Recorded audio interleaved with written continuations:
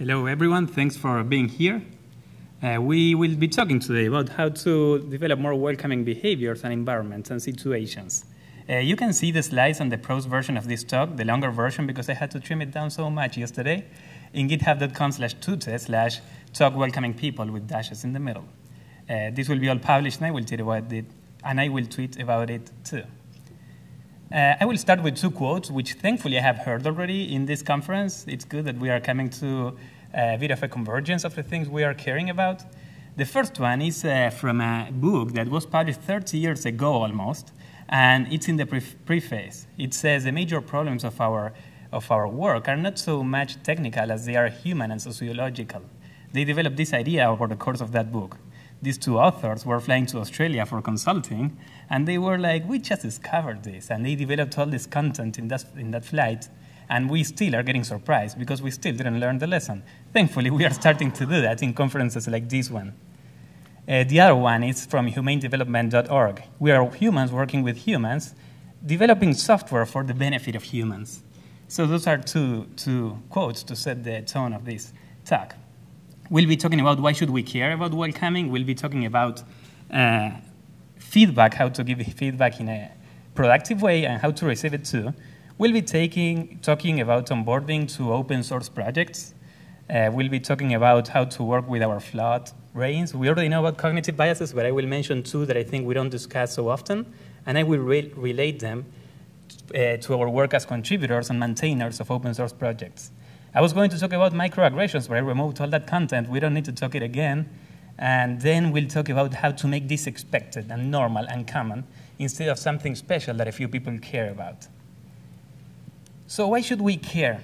As professionals, there's a very concrete reason why we should be caring, and it's more different people see more different aspects of the single product we are building. Concrete examples about this are the glass staircases that we had in the Apple stores. No women were there wearing skirts and knowing what problem would arise from glass staircases. How did that get through these architects and engineers? Another example were the crash dummies. Until 2011, they were not required to have female dummies. This was a problem while designing airbags. This was a quite heavy problem. And not so dramatic example is the Apple Watch. If you have tattoos in your wrist, it won't sense that accurately your pulse. But there's another more relevant in my opinion, as relevant at least, reason why we should care, and it's because we are humans and there's morals that we can follow. I will quote Chad Paitel, the developer and CEO of Thoughtbot, which I didn't mention yet. Thoughtbot is the company I work for, and I thank them for letting me speak here about the things that we consider important. He said in a podcast, when someone has been discriminated against or is in a minority, the status quo is in and on itself wrong. We should do more. Not doing wrong in a state of status quo which is unfair is not acceptable. It's just morally wrong. We should be challenging the things that are making our communities less welcoming. And that's a moral reason why we should be caring about diversity. Not only because we are professionals trying to build the best product we can. So let's talk about feedback. Let me go to my notes. There's a lot of feedback everywhere, constantly. Feedback we are not conscious about. There's implicit feedback on who speaks up and who stays quiet. There is implicit feedback in who is invited to certain threads and discussions, who gets mentioned to get opinions in an open source project. What is not said, what is considered very important, what jokes do we allow to happen in our interfaces and documentation? All of that is implicit feedback. And if we become conscious about it, we can make sure that we can keep the humor without offending people. I think that's quite important. Another interesting aspect of feedback is how creative people tend to identify themselves with the work they produce. And so recently, for example, I saw this quote in the Slack room of my work. We were making fun of legacy code, which was so terrible in our opinion, and somebody said, instead of laughing about this code, why don't we study how did it come to be? And what do we not like about it? And how can we avoid from happening it again in the future if that's what the client wants? This person was conscious and was sharing that consciousness that code is the result of a system. Nobody's guilty. And we should be talking about it that way so as to not offend the teams working behind of it. Pixar has this concept of plusing. They came up with a great flow to discuss creative ideas. They said, they're bringing this from improvisation. If you do theater, you might recognize this. Accept all ideas, don't reject any idea. Don't use language like yes, but, use language like yes, and. Only challenge an idea when you have something better to propose. You can't say this is not a good idea and just be done with it. They said that this has been very successful in making people feel comfortable in rather awkward situations. And they said that they managed to make this a requirement and a flow that everyone follows because the leaders in the organization were vocal about following it and were actively disencouraging people not following this flow. So the flow was important for them, but the practically to implement it, they say that the leaders doing what they say they wanted to do was key. So that's important as open source maintainers, probably. So good feedback is actionable, specific, it's kind. For example, if you say something like, you always do that thing that's bad for the team, that's none of those things. But if you say something like, when X happened, you did Y, what do you think about doing Z instead? Then that's all of those things. Feedback should be encouraging and should be within the scope of skills of the recipient. One idea that I constantly keep in mind while having any human conversation, really, not only about feedback and code reviews and in the office, is that every person knows something that I don't. Every person is unique. Every person has a unique set of experiences and formation and interests that make them particularly interesting to me to learn from. So this has been very important for me. It's like a long-term vision that allows me to apply many of the little rules that we study automatically. Everyone has something new to say to us. So that's about feedback. Let's talk about how to onboard people in our open source projects. The first interaction that a user will have with our project is a landing page or a README document in GitHub. Those are the landing pages of our project in startup-y terms.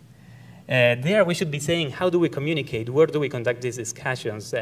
How do we contribute? What's our code of conduct? And so on.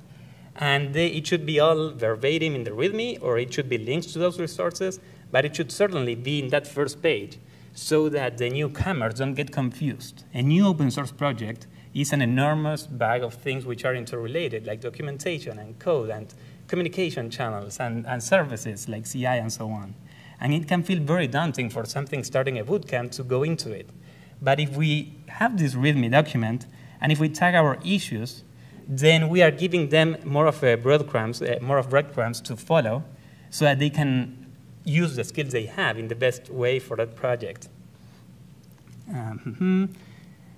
Another good thing to do is to give fast code reviews. In this comic, somebody says to another person, how are you doing? And the other person says, well, let me think how to answer that question.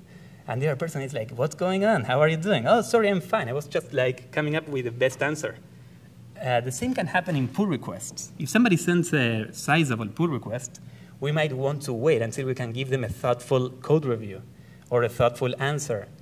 But then that person, Mozilla has been conducting experiments. If that person has to wait for a week, it's highly probable that they won't come back, that they will just forget, that they won't continue contributing. They will feel like we left them without an answer when they were contributing work to our projects. So something good to do is to say, thank you so much. Your contribution is great. I didn't ask for it, and I have it here. I will leave you now this one comment, and in 1 week, when I have more time, I will give you a more proper code review. Thank you again.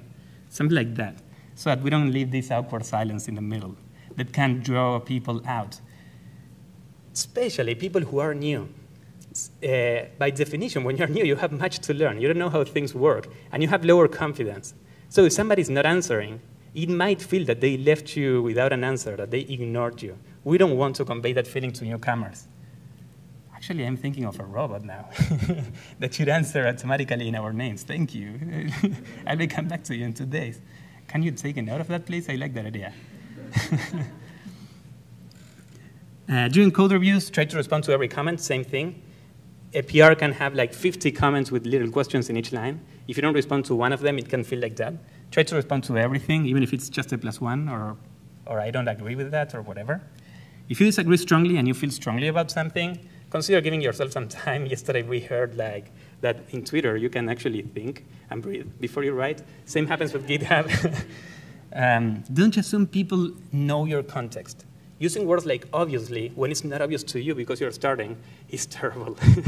It harms directly your self-confidence. Something that should be obvious for everyone. It's not for myself. What's wrong with me?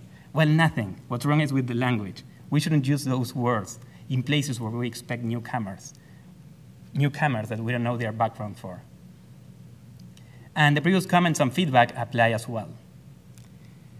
Another thing that I'd like to talk about is a talk that Fat gave in a conference a few years ago. He released Twitter Bootstrap a few years ago. He was so happy. He said, I created this front-end framework. I love it so much. This is my little puppy. I'm proud of it. I will publish it and let the world use it and fall in love with it. And it certainly happened. Everyone started using this project. And so Fat saw this little beautiful puppy growing into an enormous dog that didn't even fit in his apartment. And so he was like, I have to go for a walk with the dog, and I have to feed it, but I don't have enough food for it, and people are waiting on me for issues and pull requests and so on, and I just don't have time. I feel so guilty, and I'm starting to burn out. I don't know what to do. He started a great conversation about guilt and expectations and open source. His case is an outlier. For more sane cases, I have a little rule that I learned that was useful, and we are applying at Thoughtbot, which is having canned responses. Let's say that you woke up today, Saturday morning, Seattle. You get a beautiful morning coffee. You're in a good mood. You are well rested. You're coming from the east, so you have extra hours to sleep. That's beautiful.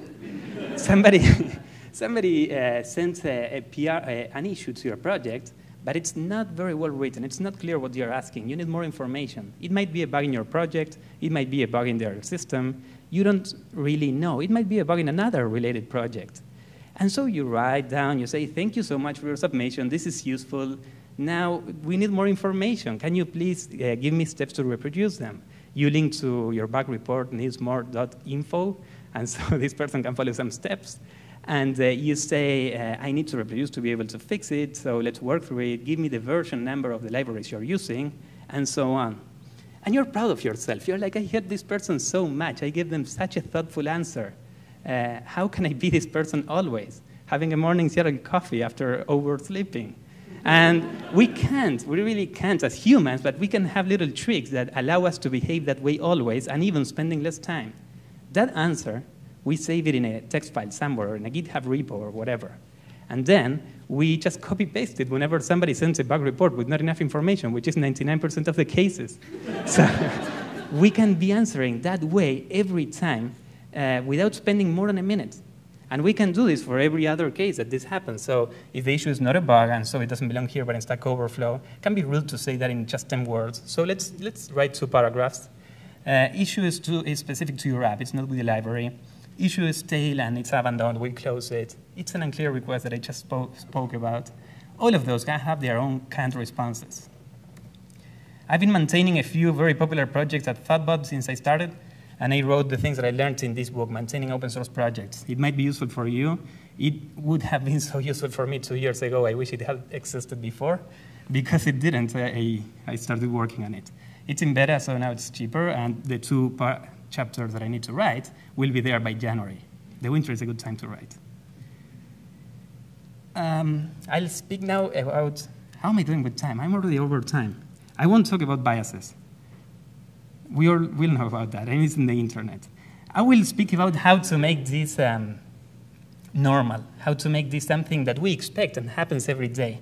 I recently received a visit from a person who said, when you're on stage, I pitched the talk to them, when you're on stage, tell them that the community, the tech community, is not diverse because it's all right, because it's how it should be. We're all hypocrites. We don't want to change things. And it made me think a lot. I certainly disagreed, but it made me think, if we all think that way, doesn't make sense to work on this. Should I be giving this talk? Should we be worrying, or should we accept that we are just flawed humans? But I remembered slavery, and I remembered women's suffrage, and I remembered same-sex marriage and equal pay, and all of this seemed like impossible changes of consciousness society-wide, but happened. And seemingly people changed opinions from one day to the other, but it's not opinions that changed. People knew that this was wrong. What changed, I believe, is that it became common knowledge that these things were going on. A great story to speak about common knowledge. Common knowledge is the idea that we know something, but we also all know that something. So now it's comfortable to speak about it. For example, when Lauren yesterday said talking pay is good, not only did we already know, it was obvious to us that we should be talking pay, we now know that we all know that. So we can now all go on the 1st of May or tomorrow or whenever, talk about it safely without incurring risk. I have 2 other examples, but I won't have time to quote them. I love this topic. There's the naked emperor example. You might know that story. It's the same thing. So common knowledge, the idea is that stating something publicly, even when it's obvious, can change how people think and behave. And what I want us to do is to start talking about these things so openly with conferences like this one, so that we share, as much as Lawrence shared the talk pay thing, we shared how the microaggressions that we just did too, and the gender and race biased ratios are just wrong, and we should be improving them, and we should take pride when we improve them and broadcast that, so that instead of awkward topics, they are as comfortable as now slavery is. Slavery seems like something from the past, but sometimes it was as taboo as pay. I want to do that. I want us to keep calm and have these difficult conversations constantly. Thank you for this conference, and thank you for coming.